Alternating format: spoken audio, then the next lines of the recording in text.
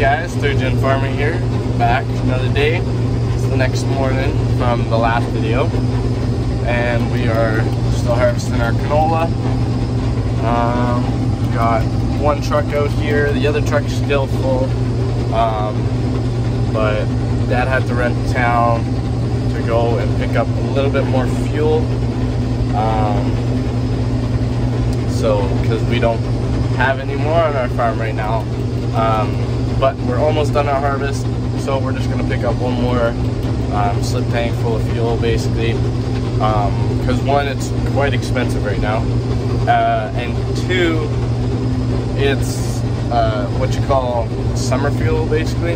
And summer fuel means that it's good until to go down to about like -1, -2 Celsius. Now, what do you mean by that? Basically, the fuel becomes almost like if you put water, right? You freeze water, it turns into ice.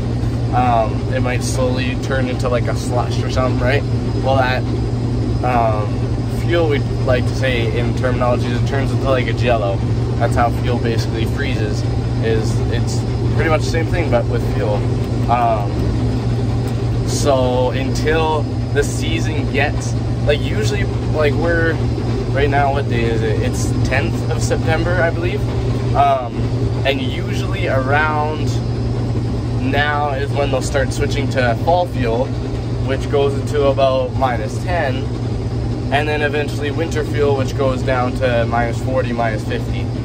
I mean, so right now we don't really want to have a massive truckload off of, sorry there, a massive truckload of fuel to come into our farm, because then we're storing it and we can't use that fuel over the winter, because one, we probably wouldn't even be able to pump it in our equipment, but if we could, it would be useless because our equipment couldn't run on it because it would just gel up. Trust me, we know, we've had that happen a dozen times or so. So that's why we're just gonna hold off, and we're gonna get our fuel. When we get some winter fuel, we'll get a little bit of winter fuel, and it'll hold off for us to unload all of our grain and clear our yard in the winter, that kind of stuff. You don't use too much fuel in the winter time. Your main times that you use fuel is planting and harvest. Those are the 2 times of the year for any farmer that they're going to use the most amount of fuel. Or if you go in haying terms, then it's going to be when you're doing your cuts and making your silage and stuff, or hay. Yeah, and then we use a bit of fuel for throughout the year, obviously, and then like spraying and stuff. But honestly, we don't use too much fuel outside of our harvest in springtime. Here, I'll just turn this around and show you what we got here. We're almost at the end. It's coming in nice here. Feeding in our swaths. We got a few areas like this where it was just super wet. Like, we actually almost got stuck with the drill there. There's massive ruts there. Oh man, that's gonna be rough. But this was super wet in the springtime when we planted this, and yeah, it is rough, as you can see by my header bouncing around there, and now I'm bouncing around pretty good. But yeah, there was a lower spot right there where water ran through. But I mean, hey, other than that, it's going good. We got a good wind going today. My flag's a little tangled up there. I think it wrapped around once and now it's going. But anyways, it's still flying because there's a decent wind going behind us. And we're out of the dust when we go this way. When we turn around, then we're in a little bit of dust. But I think this canola, we said, is running around that 30 bushel, maybe a little bit more, 35, maybe a little less, you know. It's probably average of 30. So, yeah. I'll show you what I do here for my turn. Lift up a little bit, then I gotta go out here, because they're only 20, keep in mind, these are only 21-foot swaths. So I need to go out and then turn in, otherwise my combine can't turn sharp enough. So now, I can do this one-handed. It's difficult. There we go. And now we're turned around.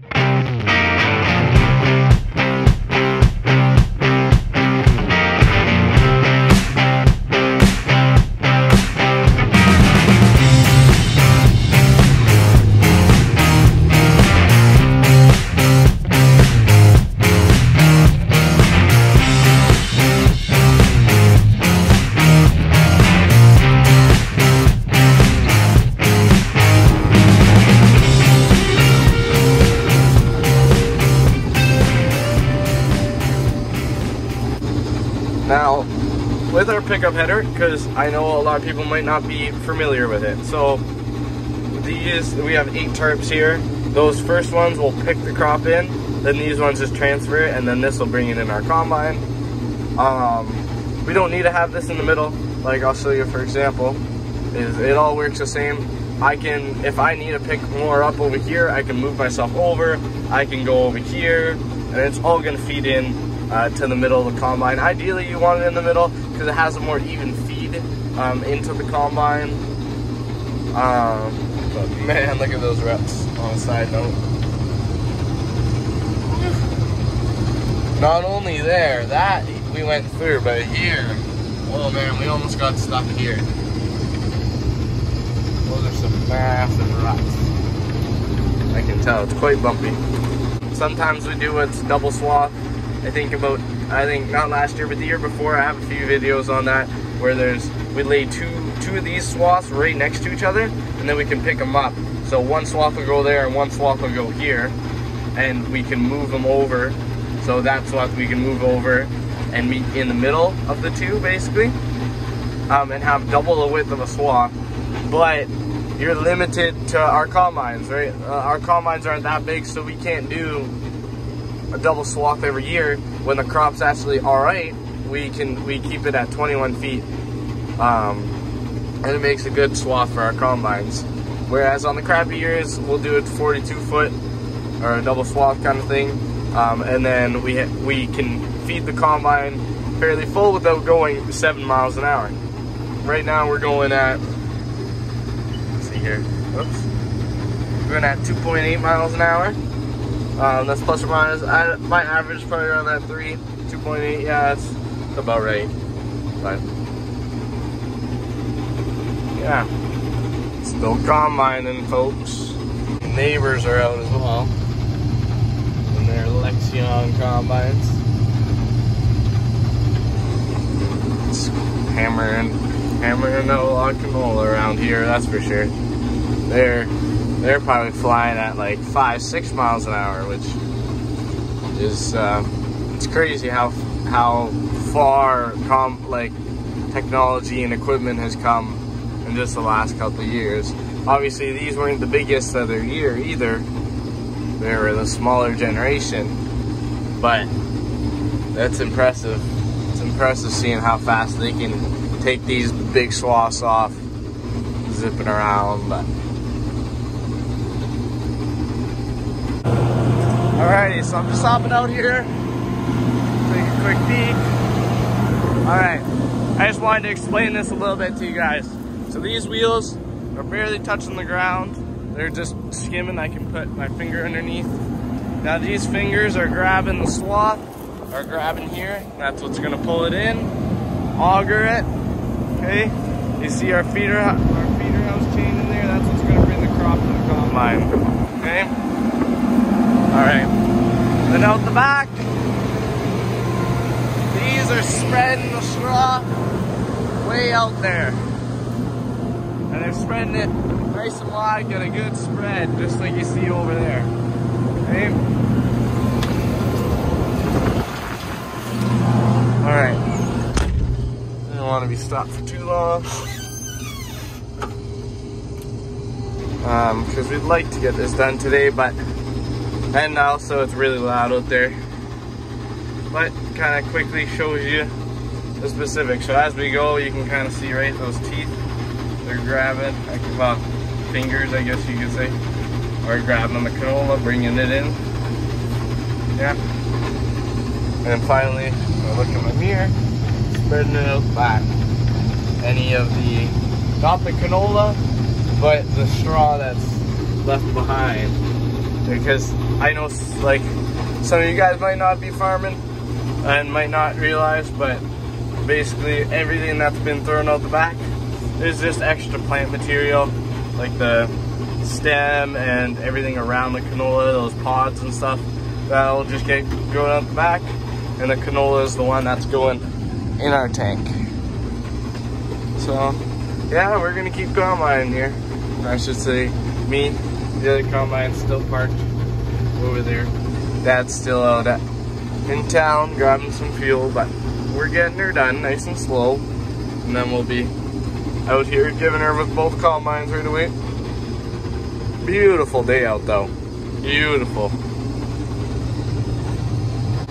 Ah, so rough. Ah. Dumping.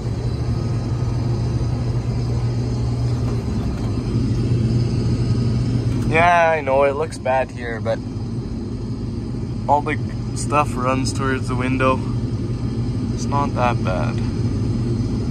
See? Right on the edge here it's bad, and then in the middle it's good. It is what it is. I mean, I'm not saying our combines are that amazing at cleaning canola, but it's not too bad. Although that's worse than I usually is.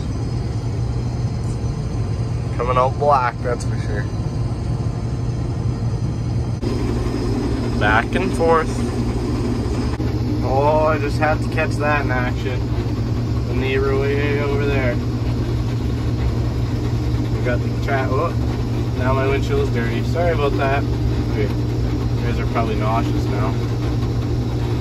The neighbor's way over there with their grain cart. You might have seen there for a second. Dumping on the go around the headland. Here's us, both of us going. It's a good feeling. Everyone in the area kind of getting it off, you know. It's also kind of something to watch, I guess. Obviously we're combining, but we're still able to kind of see them do their thing in their little operation. Which, I mean, they got 2 combines there, so it's like a bigger version of our operation. But I mean, we don't have a grain cart or a grain cart driver or any of that, so that's okay. Because farming is farming, and man, I love it. The feeling is just awesome, especially harvest time when you can bring in what you've been waiting for the whole year, planted and nurtured your crop and stuff. Now it gets to feed the world, you know what I mean? So, well, it's even though we're small, you know, like these kind of things, these make a huge difference when we get a good crop. That's how we can get ourselves bigger and therefore have more crop and so, right? So, wind's still blowing too. Alright folks, back at the yard. It's later. We got all of our trucks are full, so we're dumping in one of our big hoppers here. It's decently windy out, so we have it tied down. Dad's coming around with a truck right now. We're gonna empty both trucks and then head back out and keep smacking out the field. Well, we are broke down again. So, we gotta go on the side, and I know exactly what it is. It's my grain elevator, my clean grain elevator. It's my chain up here. And there's a chain up there, and it came off the sprocket. So, this has happened once today already. See? That one. This one's supposed to be tight. It's not tight. So I gotta try and fix that. Okay, we're going again. I got that chain back on. It was off actually in multiple different spots. There was a self-tensioner idler. There was 2 sprockets there. Put them on. Then I had to turn it by hand, and anyways, I got it on. Got it going. Dad gave me a hand. He's right there anyways, so it worked out.